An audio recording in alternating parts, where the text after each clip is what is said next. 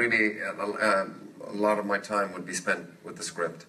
And then just sort of, repetition of what the story. I was, when I started out acting, very obsessed with the sort of, the method or Stanislavski approach.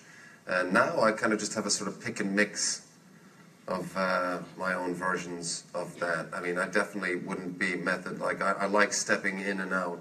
So to sort of be in character and then step out of it and go back in, I find that keeps me fresh and also somewhat sane. And so what was great about this experience was, I kind of, just gave myself up to the way that Terry shoots. Because obviously there was no preparation with the script. It was just about, I guess the main thing with Terry that one would have to sort of keep in mind as an actor is that you have to be prepared to fall on your face over and over again all day, and to be fine with that, to be uninhibited. That's what I think is so impressive about Val Kilmer. He's very uninhibited as a performer. Not, to be not self-conscious, to be making a fool of yourself in front of a whole crew, and whoever else of the public is there when we're shooting on location. That's the thing, really, to just be brave and go for it. And, and if a director and a crew can set that environment, that it's okay. Yeah, it's like we're all family here. Just Michael was always completely Falling brave too. No, I wouldn't say falling on his face. He would always, we would just say attack, and he was completely fearless about giving himself. He wasn't. You never felt he was trying to create a certain impression or of himself or do anything to look or appear a certain way or make himself admired or he would just give himself completely, and very it's such an inspiration to work with an actor like Michael, because you try to keep up with him, and not that we did completely. You've always had actors like that, even going back to the early. I don't think there's ever been a second of anyone like posing in a Terry Malick. You know what I mean? that's right. It's just well, he would shout that out. He was like, "Don't do that, Michael. Looks like you're posing."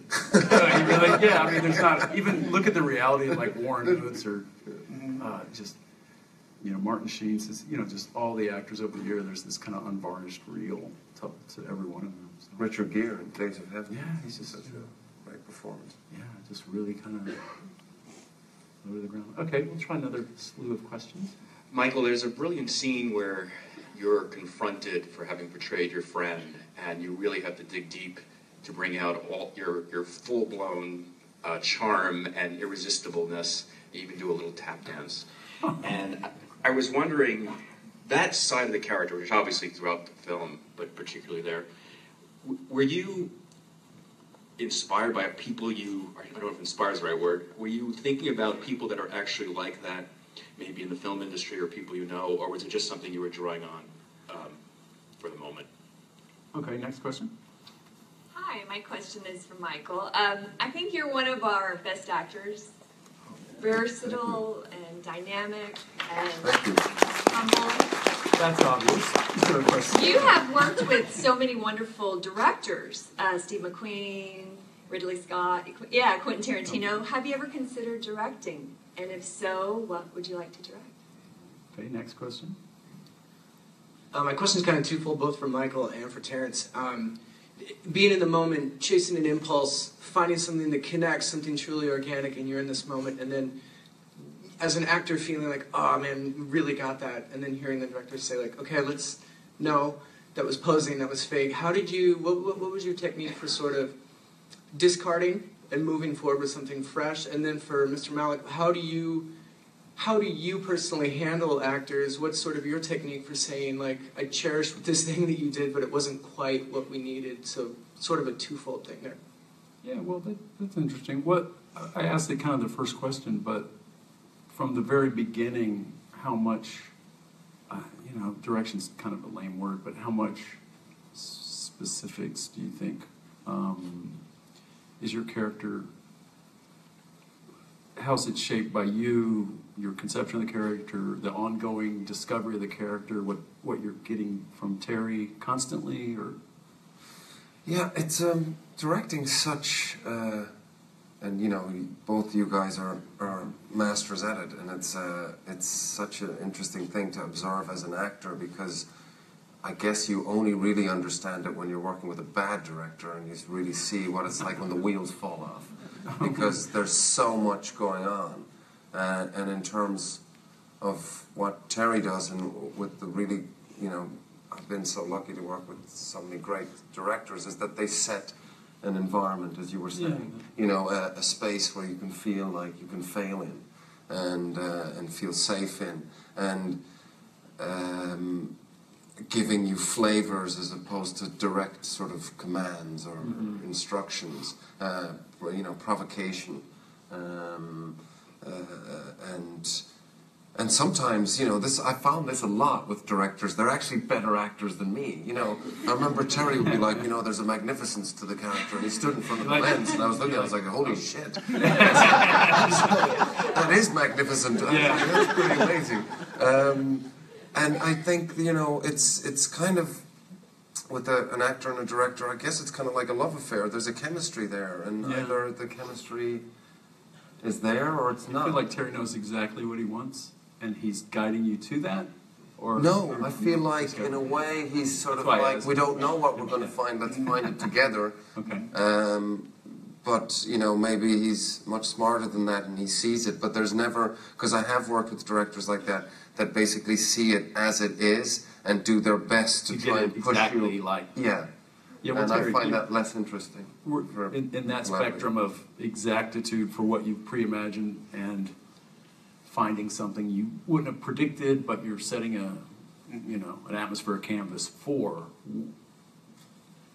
Well, I find it very hard to, execute anything that is too preconceived, or storyboards. I've never been able to work from a storyboard, or because it's hard. You always have a little bit the feeling you're trying to fit a square peg in a round hole, and I think you work that way, Rick. You let it Speak to you where kind it'll of go on the day, and on the day, and you hope it will go someplace, and that you've allowed it to happen.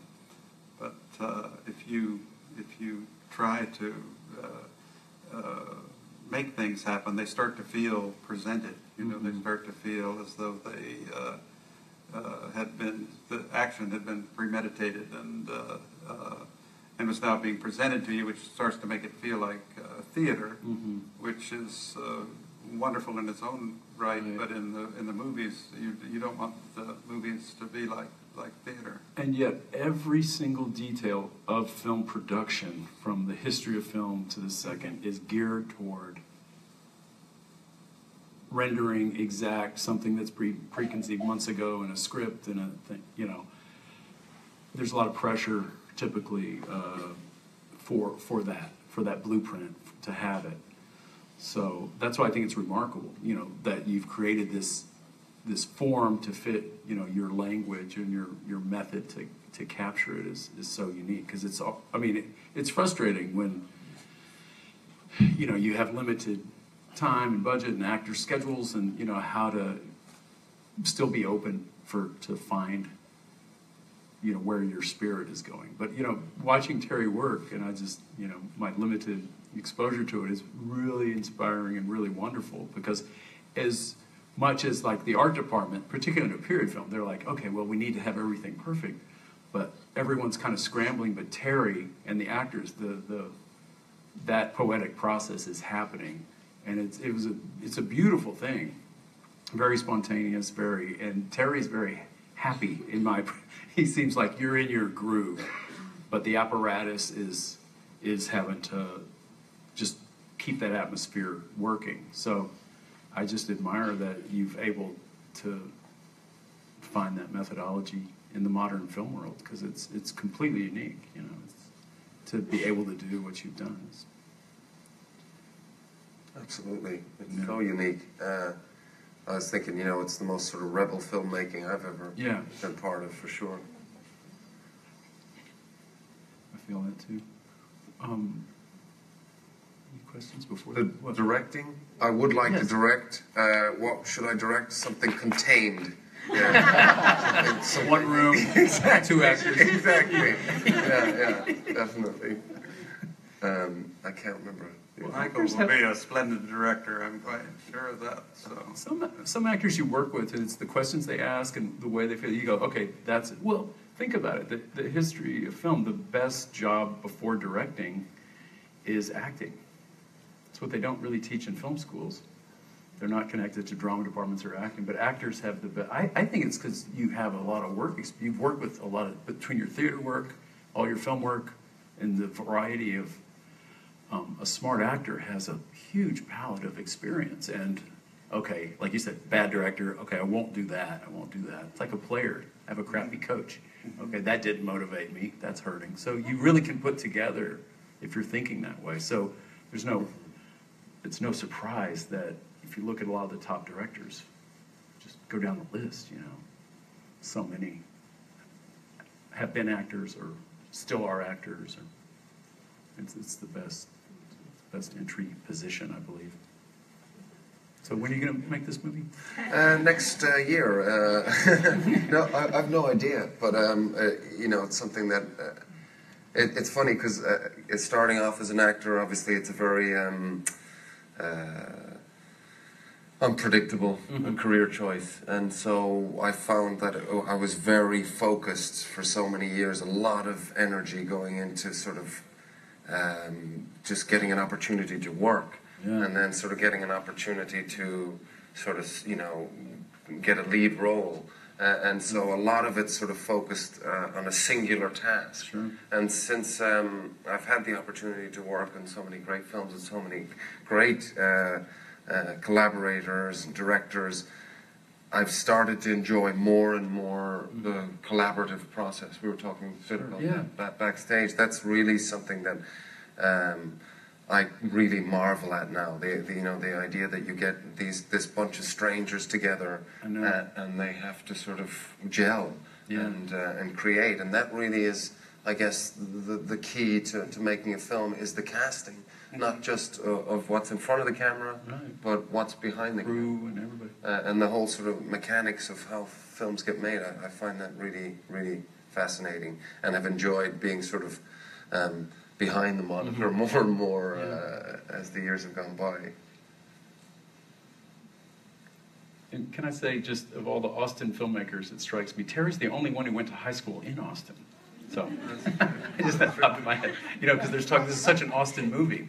No, It's the ultimate Austin movie, and I think you're the ultimate Austin, like I said, a lot of us live here, but you go back, you've seen Austin change the most. We have. It's so surprising. My wife and I were talking about when we came down. Even today, there were all these new buildings. This you go, this wait, hotel where did that come across the from? street we hadn't seen before. We I know. saw the ironworks were still there. Your film's already a period film, I see a thing, it's like, oh, that's not there anymore. That's true. That old located the Alamo Draft House where that was. We shot around there, and that's completely gone. Yeah, that's all something else. So. But it's magical to see it, and I love the contrast. Like, there's Enchanted Rock, there's these wonderful, I guess outside the trip to the Mexico section, which is wonderful, but it's just a great, visual ride, So. We'll try a few more questions. Let's do the... First of all, Mr. Malick, congratulations. The movie was wonderful. It was worth the long line.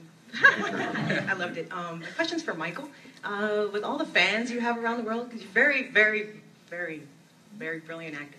And so with all the fans you have around the world, if you've ever inspired one to write something with you as a central character, like if they've never written, anything professionally, but you've inspired them to write it, would you be willing to read it?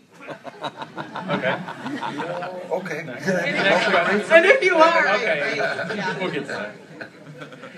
Hi, I have a question for Mr. Malick.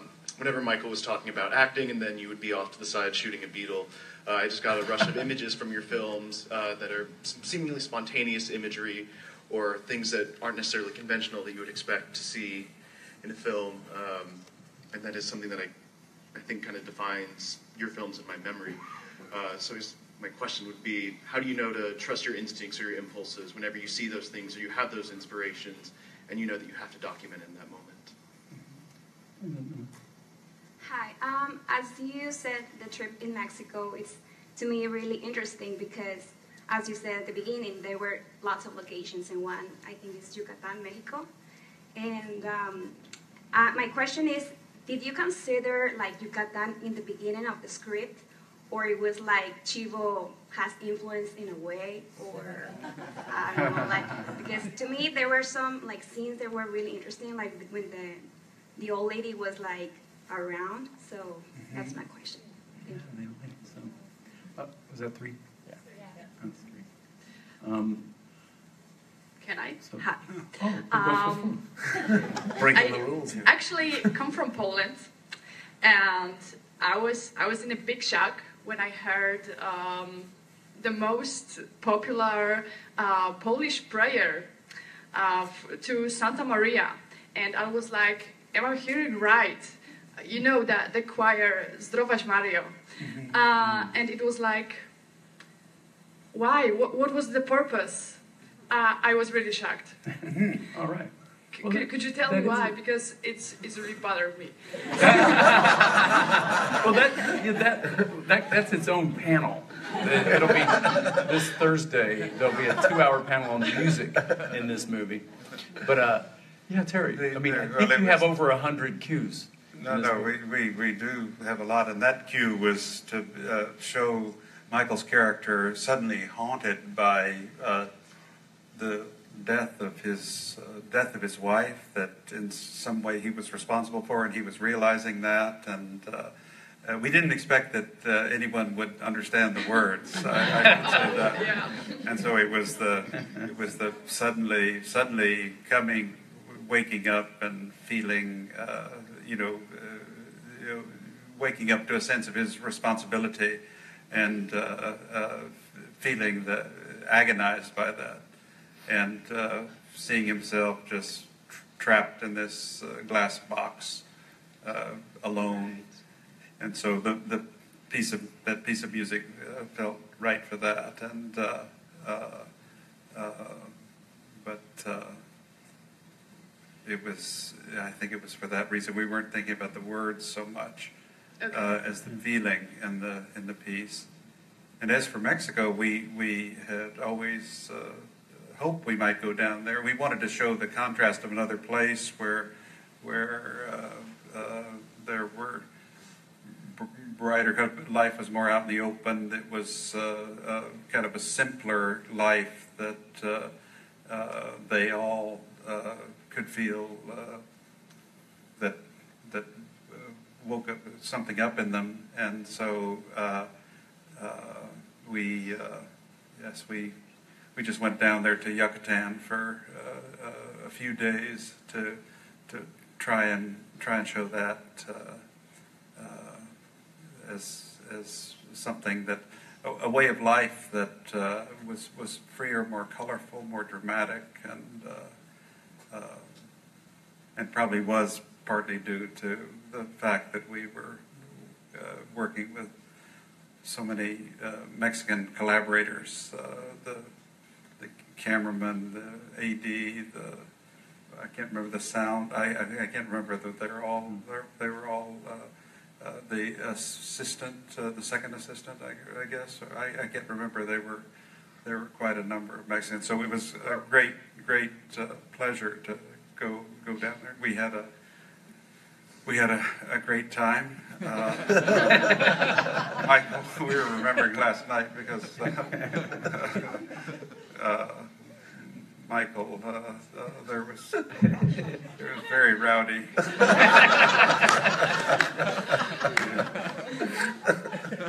Wow. So Terry, just let me ask, on the music front, that cue that she brought up, is that just something that was on your palette for years and you thought emotionally, or is it something music supervisor brings, or what? How would you say the music finds its way into this movie? I think we just would have a certain number of cues or pieces that that we liked over the years that stay in a movie project. In in the project on the Avid, the editing machine, and so I think that we played that, and it seemed to play something in. It seemed to give a feeling of realization to Michael's character, to reinforce what he was doing At that moment. Yeah, I see. Yeah. There's a real, we're talking a lot of, these things, you talk about surface, but I'm most moved by the movie. I really think those issues of mortality and finding yourself, these people searching, that's what strikes me the most, I think. Those characters and the parent relationship, that's permeates the movie also in just little bits. I feel like this movie, everything you see is the tip of the iceberg, but there's so much underneath all of it. And I think that maybe grows out of your methodology. Like I was saying, when you see just a glimpse of a location or something short, that maybe it was a longer scene you shot. But I think that just adds a depth, whether it's a memory from these characters are experiencing, but it just adds to this kind of poetic memory feeling of where am I in the world? That these characters are experiencing. I think we wanted to make it feel too like there were just bits and pieces of their lives, and it was like goes to that quotation that can you live in this world just moment to moment, song to song, kiss to kiss, as she says, mood to mood, and try to create these different moods for yourself, and go through the world, as in that quote, without a self, just sort of an eager will living from one one desire to the next, and where does that lead, and what happens with that what happens to you in that sort of moment to moment, a life of moments, because in the story, Michael's character imagines there's nothing else but that, and that we're in free fall. He says we're nobody's home. It's all just chaos, rock and roll, fragments. But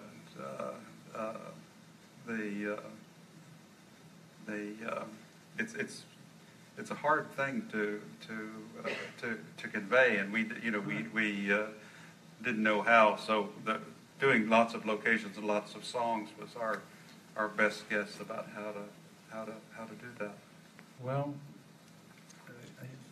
I feel you've accomplished it. Just on that deep kind of poetic level of just pure. It's kind of a pure cinema in a way. It's just what you feel and how you process the world. One thing reminds you of something else, an interconnection, a separation, an alienation, a out of your body feel, a visceral feel. It's really hard to fit that into a typical dramatic structure. Cinema's unique that way. It can capture something that no other art form can, and so I appreciate you finding that. There were some questions before. No, anything? I can't remember. Okay. Do we have more? Yes, right now I am. What? Oh, right, if somebody wrote a script. Yeah, my agent sitting right over always, there. I always sort of, I guess, the thing is to always be alive to new filmmakers, for sure. Always. Okay, excellent. Scripts. The best scripts, they find their way. They percolate up. Okay, we have time for a few more questions, I think. Hi, I hope you're having an amazing South by Southwest experience, and congratulations. Michael, I was wondering if you could touch on your working with your co-stars, because you and Rooney and all of Natalie, Ryan are in such a high caliber, and this kind of stream of consciousness way of filming. I was wondering if there's any magnetic experiences that have really stuck with you that are in the film, or didn't necessarily make the film, but they happened when you were shooting. And that could also go to Terry, because I'm sure you have different perceptions. Okay, and one more question. Hi, my question to Richard and Terrence is that what is your stance on how do you approach, or what is your opinion about superhero or comics-based movies like DC, Marvel, superhero movies? Because in my opinion, you represent diametrically the opposite of what they stand for. But I'm just interested. Okay. And to Michael, I would like to ask that how do you approach these kind of superhero characters when so much is pre-written for you in the role? Thank you. Okay, and last question here. And then Yeah, hi. When the cast came on the stage at the Paramount beforehand, most of you talked about being allowed a level of freedom that you weren't sort of accustomed to. And I guess a question for Terrence, how do you communicate that to the actors in terms of showing that freedom? And to Michael, what are some of the better examples in the movie where you showed that freedom and cut loose? And I had one single question, which was the scene in the bar where the Ryan Gosling character breaks the beer bottle, and you sort of look a bit surprised and look at the camera. Was that one of those moments? But I'm just keen to know within the movie, what are some of the more interesting moments where you show that freedom and improvisation, if you like? You know? I like that Ryan's the only human in the world who doesn't know you're sleeping with his girlfriend. Well, in the known universe, who doesn't already pick that up. But, yeah, I was going to ask that question. What a wonderful, the only note would be, did you think about casting up this movie a little bit? No, yeah, it's a wonderful cast. How do you approach it, Terry? Are there just a lot of actors that you know their work and want to work with them? You run into them. How does it? Well, yeah, you just say, would you like to make a movie together, and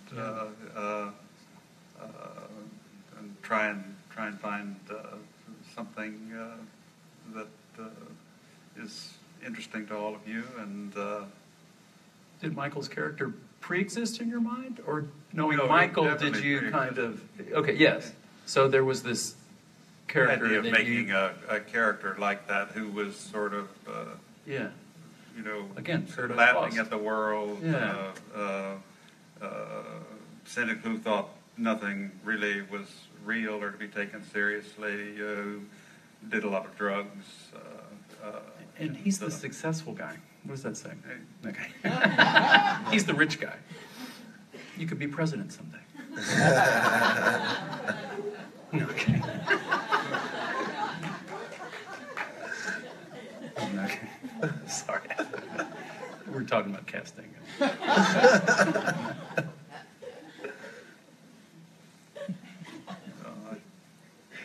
And I can't remember the other question. It was about whether it was a specific scene. There was a specific Yeah, scene. who's asking you, Michael, about working with the other actors? What stuck with me? I got to say, it really does sort of bring everything down to sort of, boils down to sort of one common denominator. You're just trying to survive altogether because, like you say, we're improvising so much, and the whole thing with improvisation is that it can just sort of go horribly wrong unless you're listening to one another and really kind of cooperating with one another.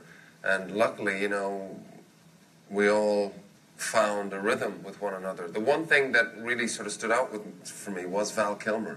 When I was sort of doing scenes with him, I was like, wow, it was so powerful, and like I say, he had just had this great sort of uninhibited quality to him.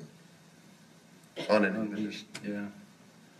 And as far as the superhero movie thing, the only superhero I like is the one that he plays.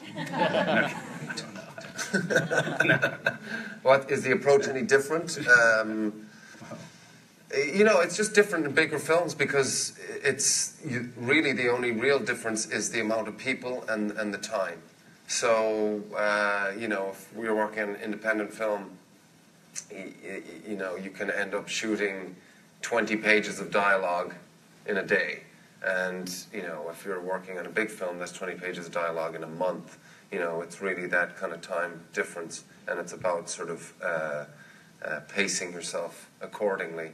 and keeping yourself sort of, you know, in a zone where you're not getting bored with the waiting around. But essentially, you know, the building blocks are the same. If I'm playing somebody who's in a comic book and, you know, in a fantastical situation, I've got to make a reality out of that for myself, and then hopefully it will translate for an audience. I'm kind of jealous of actors. They get this through a career, such a wide variety of experience, such a huge. We're directors. We're all kind of stuck in our own. Like we're making some version of the same, our own methodologies, our own thing. But an actor's thrust into very different environments. And yeah, it's the same building blocks, but the demands are so different. Yeah. Plus, you guys, I guess, you know, you're in pre-production, then you're shooting, then you're in post-production. It's a long process. Longer For an actor's like, okay, I'm here. I start next week. Did you fix that film?